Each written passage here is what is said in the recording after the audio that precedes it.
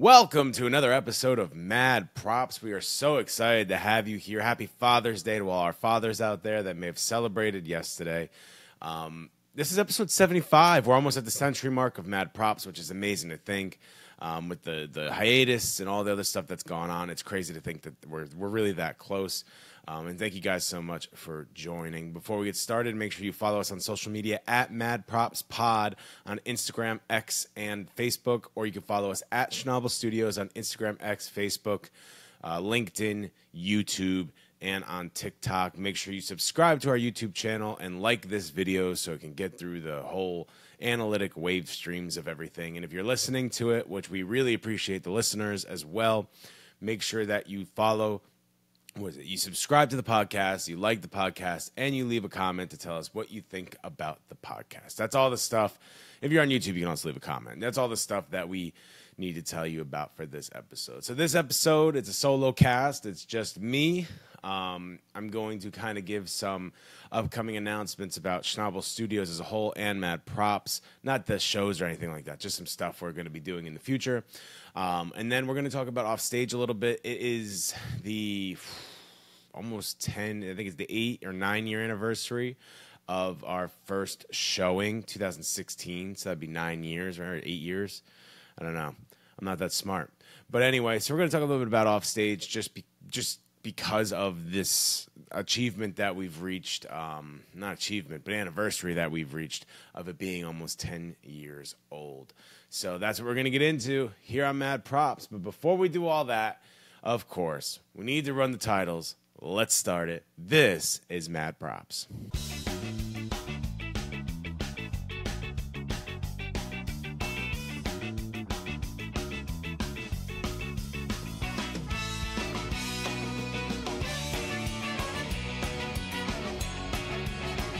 Thank you guys so much again for joining us. Thank you for being here. Thank you for listening to my voice. We really appreciate that. Please, leave comments and stuff like that. We'd love to hear from you guys as we go on and on and on. Someone brought up that they saw I was wearing a ring on one of the episodes and asked if I was engaged or married or anything like that. I am not. This is an Oura ring. It is a fitness ring. As people know, I lost a lot of weight in the last couple years, and I have been very much on my weight loss journey still, and I just keep up. I try to keep so much up with my fitness. I used to wear a watch all the time, which you may notice is gone as well. And for my recent birthday, my girlfriend Mary got me the Oura ring, and I have been, using it with everything. I use it when I play basketball. I use it when I play baseball. I use it when I run, when I work out. I use it for everything. It is really good. A quick review of it with no sponsorship at all, by the way. It's really good. There's two things. One thing that we saw that was very concerning is people said the battery was really bad. I charge it when I go take a shower every single time. I've never really been below 70-ish% battery in the entire time I've had it. I've had it for like 3 weeks now. So that's one. The one thing that's a little frustrating is it scratches really, really easily. Like really, really easily. And you just kind of have to get over the fact that it's going to have scratches on it. That would be the one thing. Like, I wish they were able to make it rubber. If it was a rubber one, it'd be really great. I understand everything would break inside of it as you do things. That's why it's very solid. But that is probably my biggest thing on this Oura ring is it scratches so incredibly easily, and it's upsetting because I look at the scratches that I have on it all of the time because I'm very disappointed by it. But anyway, that's what the ring is. It's an Oura ring. It's for my fitness and stuff like that. I use it when I play my baseball games. And the new thing I'm doing, which I haven't updated on baseball games in a while, we can get into that in a second. I'm starting to play in a men's rec basketball league as well. For many of the listeners out there, you know that I have very much gotten into basketball the last couple of years. I was not a basketball player until maybe 3 years ago. That's when I really, really started playing basketball. And now I play it religiously. I play it almost every day. And I joined a league. And it actually starts the day of this recording, so I have no stats or anything to update you on. You'll have to wait until the next episode or something like that to be updated on the stats. But I'll let you guys know how it goes.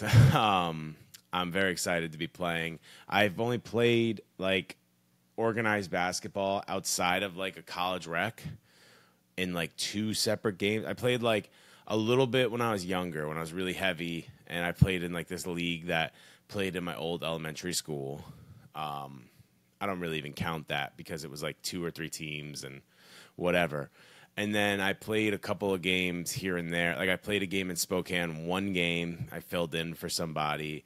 Like I never really actually played in a league, and especially now that I, can play. I'm highly decent at basketball now, so it's going to be a lot of fun. I'm really excited. I can't wait to share updates and stuff like that. If we get photos, I'll share some photos and all that stuff on the Mad Props page. So make sure you're following us on that Mad Props page if you want to stay updated on that. So for this episode, we'll do some of these updates first because I have some like kind of exciting updates that we're trying to do. I'm not going to publicly announce it on social media until we really get it going, but I want to give something to our listeners, right? So I want to give this update of a potential thing we may do, and then I want to talk about off stage a little bit because it's been an anniversary of 9 years or 8 years. I think it's 9 years since recording, 8 years since showing or something like that. So we'll get into that in a second, and I have all that stuff written down. So the first thing I want to talk about is a way we are trying to give back a little bit. As you see, I'm grabbing something. I'm trying not to mess up my cords. So I was going through some old stuff, as everyone that watches knows. Like my background's changed a lot and stuff like that. We moved around a lot. We're now settled into a spot. And we wanted to start to give back in some way to our fans. But at the same time, we also I'm trying to clean out a lot of my production stuff as bigger productions come in, and we just don't need as much as we used to. So the first thing I felt like was good to get rid of, are some show notes from former shows that we have from, and like this one here on top is the Darren FC interview questions, and you can see it's all marked off if you're watching. For people that are listening, it is the interview questions that we used for Darren FC, Ray and I. It's marked off. It has notes on it, all switched around and stuff like that. We have a bunch of them here. Sorry for people that are listening because this won't be on social media just yet because I have bigger plans for it. But the next one I'm showing here is Carter Caps. It has the cross-offs and the highlights and all that. For Carter Caps, trying to find one with a little more pizzazz to it other than just, here's another one of Darren FC. So one of these was mine and one of these was Ray's when Ray was co-hosting with us. Here's here's one of RJ Santillo, where there's notes at the bottom of something that came up. I guess I was taking notes during the actual recording. So there's a bunch of these. We have a whole stack of these interview questions and stuff like that that we are looking to give away or to auction off or something like that. My two things are, one, to use them as a giveaway because we want to start getting a community together where we can interact and stuff like that with each other. It would be part of a giveaway.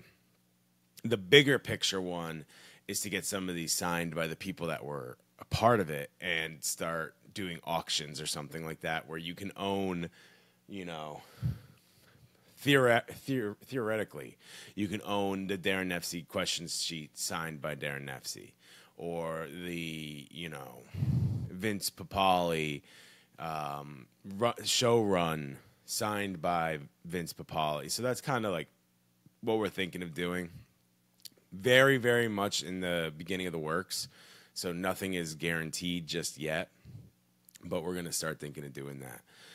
So there's a bunch of stuff there that we are looking to move on from, a bunch of show notes and stuff like that we're looking to clear out the office with. And, it could be yours, and you might be able to get, your favorite signature from someone much, much better than you'd get it anywhere else because this show is still so small. So just something to look out for our listeners, people that are following just on social or just follow different things. They won't know this stuff, because it's not going to be posted anywhere else just yet because it's still in the works. But for my listeners that would listen 10 minutes into an episode, that is a little secret for you guys. So thank you guys for listening. And that's a little thing to share with you. So keep it close to the vest, anybody that's listening or watching. Keep it close to the vest because it's something we're trying to build up. Anyway, so let's talk a little bit about Offstage. I don't want to go too in-depth into Offstage of the actual show itself because there's plenty of episodes of this and other podcasts that you can find by me that talk about Offstage. I could talk about it in like very lightly. Like I could talk about it just a little bit. It was a documentary series by myself that I did. I got out of college. So I guess I'll just say the beginning story very, very briefly. I created Offstage as a documentary when I was getting out of college. I specifically did it not to start a documentary series, not to be a filmmaker, not to get into film festivals, not to do any of that. I did it specifically to keep my skills sharp for when I start looking for jobs. That's it. That's the only reason I started Offstage at the time. It was supposed to be with a bigger band. You can go listen to old episodes about Offstage on Mad Props itself, where you can hear about that stuff. But there was supposed to be some bigger bands. They backed out. And we ended up going with Damon St. Cloud because I heard him on Music Choice, which was like Time Warner's music channel thing. And I heard Charlie Bartlett on there. And I was like, oh, this song is really good. I like this. And we went from there. So we get Damon on. We do the documentary. It's, grueling editing process. I've never done this before. I'm editing a full documentary. And mind you, I'm about 21 years old at this point. Put it all together, submitted it to a bunch of places. And this is going to be more about it getting into the anniversary of it getting into its first festival. So as I talk, I'm going to pull out some stuff here. This one, no, it's this one.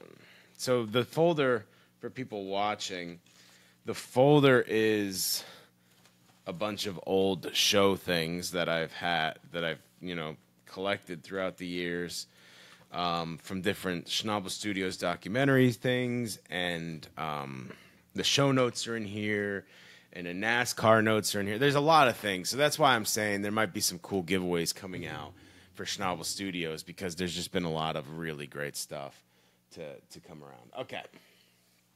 So I have a couple of things here because a couple of stuff is still boxed away. So for people that don't know about this one, the first time we ever showed Offstage Damon St. Cloud was at the 2016 New Haven Docs Festival. It was shot in New Haven, Connecticut, so that's why it helped to get in. But it was the first time ever that I had a documentary or anything shown. I was kind of coming off a high because we just won our student Emmy, like right before this, I think it was. Like it was like a month before this. We won a student Emmy for our live football broadcast. Brandon Gill and I were the directors and producers. I say directors and producers because we kind of shared the titles, but we were directors and producers of that. And then I get a film into a film festival, which was really exciting. So this is a cutout of, you see it's highlighted there if you're watching, and I'll explain it in a second if you're not. But it's a cutout from one of the show pages. It just tells us that at 9 p.m. on June 4th, Offstage Damon St. Cloud will be showing. And so we cut this out and we put it into, I used to have in my background, actually, if you go to some old episodes, I used to have a big poster board with all the Offstage stuff on it with a bunch of different show notes and things like that, which also may end up in some of these giveaways and stuff like that. So let's go back really quick to the documentary itself. So it gets into the documentary. The festival itself. It gets into the festival, and they decide that they're going to show it at 9 p.m. on June 4th. Now, for people that don't know, June 4th is my birthday. So this was going to be on my birthday that my first ever film showing was going to happen. So it was really exciting. And Also that weekend, though, we were doing our documentary on NASCAR. So that NASCAR documentary that we talk about a ton, that also happened in 2016. I apologize. The student Emmy happened in 2015, so it was a year after this. But like, we were also shooting a documentary about NASCAR at the same time. And you know what? For the people watching and the people listening, I'll explain it for the people listening. But for the people watching, I'll pull out some of that stuff as well, so we can kind of talk about that. So, as you can see here, if you were watching, this is the Tricky Triangle, the Pocono Raceway, photographer, whatever. This is like the things to know. It has a map of the place. This was in 2016. The official race right here was June 5th, 2016. So let me explain how this weekend went. So my first film is being shown June 4th, 2016. On Thursday, June 2nd, we are down in the Poconos for a Meet the Press event for the Tricky Triangle documentary. Let me restart this because it might be confusing. June 4th, 2016, offstage Damon St. Cloud is showing at the New Haven Docs Film Festival, my first ever showing of a documentary or film in any festival. That same weekend, we are, for Banner Sports Journal, doing the Pocono Raceway documentary that we decided to do. So this is how that weekend went. June 2nd, Thursday, we are in Poconos at 1 p.m. for a Meet the Press event with a bunch of NASCAR drivers. We get to see the garages. They do a bunch of press, all that stuff. June 3rd, the day before, starting at 10:30, the gates open. Another Meet the Press, a practice run, trial runs, all that stuff are happening at 10:30. Saturday, June 4th, is where the fun really begins. We are down in the Poconos at 8 a.m. 8 a.m. in the Poconos to make sure we can get some documentary footage. Now, for people that don't remember, because it was 2016, the third and the fourth, it was raining all day.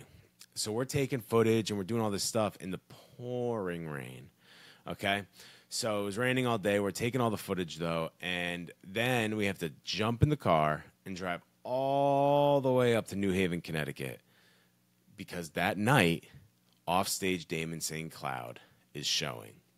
Now, I am not really a partier anymore. It's kind of been out of my blood for a little bit. But at the time, fresh out of college, I was. And let me tell you, the party and after party for the documentary, I showed up to that thing very, very, very, very full of juice, let's just say. I was so excited. I was ready to party. I was getting a documentary shown, my film. I created this, I edited this, I shot this, I conceptualized this. Like, I did everything, and it was being shown. We had a good after party as well, which was unfortunate because June 5th, the next day at 10 a.m. is when the gates open for the actual Pocono Raceway Tricky Triangle race. So this is the official race. We get up, get out. Dave Puglisi and I get together and get down to the Poconos, and we are cooked. We're exhausted because we're celebrating. Also, Dave was also a part of Offstage Damon St. Cloud's production team, so he was at the film festival with me, and then he came to the Poconos with me the next day, and we were just shot. We were oh my goodness, it was exhausting. Guess what? It rained. The race didn't even happen on Sunday. So we went all the way down there, completely hungover, just trying to get everything we can. Didn't happen. We go back up to Connecticut so I can drop Dave off. I stay there. I go back to the Poconos on Monday because that's when the actual race happens. We get all the footage. The funny thing about all this with the NASCAR documentary series is it's so much work that we did, and guess what? They canned it anyway because they gave us a cease and desist. They didn't want us to do something without the permission of NASCAR races, films, or something like that. So we ended up not getting it anyway. But that is how that weekend went. One weekend, going from New York to the Poconos, which if people don't know, Poconos is in Pennsylvania, to New Haven, Connecticut, from Thursday, June 2nd to Monday, June 6th. This is what was happening. After the race, I did get to go home, finally, and rest. Myself, because it was an exhausting time. But it was awesome. I mean, for people that have done films before, like, that feeling of knowing that something you created, like, stood out enough to the point where somebody actually wants to take your work and show it to other people. You know, like, you created something that was good enough that somebody watched it and said, "Oh, we should show this to other people. Like, this is good stuff." I was personally, like, I think it feels unfinished to me. Like, I feel like there's more that should have been told, but someone out there didn't. Multiple people gone to a couple festivals, and like that feeling, like going in. I remember walking in. It was at Yale, and I remember walking into the theater and seeing the packed house and seeing people. I mean, like, during the film, I would look around and people were intently watching. And then at the end of the film, the credits roll, and you're because what is it? Damon's song comes on, and it gets a standing ovation. And like, that moment will sit with me. That, because no matter what I do in my career, and I mean, we're talking, this is almost 10 years ago, right? And I haven't had a film. I haven't produced a film, at least an offstage film, since 2017. So, you know, we're talking like 7 years ago. But being able to bask in that feeling in my early 20s of, like, I created something, someone said I should show this to people, and then it was shown to people, and people liked it. Like, people enjoyed it enough where people clapped. It was an amazing feeling. It made me want more, which obviously there was more. You know, Casey comes after that, then Mike Kaplan,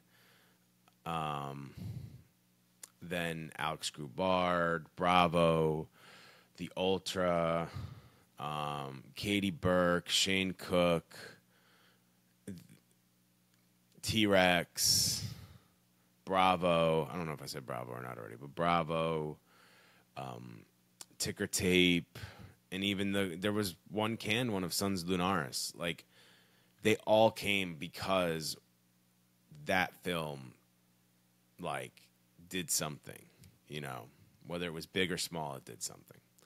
So that's kind of my feeling on that. I do get a little emotional thinking about it, because it's just it's awesome to think back and think, like, that happened, and I did something that was, you know, semi-successful. So it's awesome to think about. So in my hand right now, I have the information booklet for the New Haven Docs Festival. So for people that don't know, I believe this was the first or second, maybe third. It was one of the first New Haven Docs festivals. And every film has a description and their film's photo. So a lot of them, if you go through this book, actually don't have an actual title photo. We had an actual cover photo with Damon St. Cloud. A lot of them just have screenshots from the film itself, because they wanted all of them to have it. So we are, this is what we got for Offstage, Damon St. Cloud, Chris Schnabel, 2016, 16 minutes. Ever wonder what a musician does before a show? We follow young Jersey artist Damon St. Cloud before he takes the stage for his first headline show at The Space in Hamden, Connecticut. Join us as we see the grind of being a young artist getting ready for his show. Man, ChatGPT would have been awesome to have at this time. That was what the lob line was back then. They've gotten better over time. But we had to submit everything, and I never did any of this before. And I would ask people, like, what is this? What is that? What do we do here? What do we do there? I got some help in some places and no help in others. But, I mean, that was the lob line. That is a bad lob line, man. That is a bad lob. Let's take a look really quick and a listen. A look and a listen, if you will. So I have the booklet for we got into the next year's New Haven Docs Festival. For people that are watching, it's purple, and it says 2017. So we got into this year's. Now, there is a part of me that remembers that we didn't get into the booklet because they let us in late or something like that, if I remember correctly. So there might not be a lob line in this one. I also don't quite remember which day we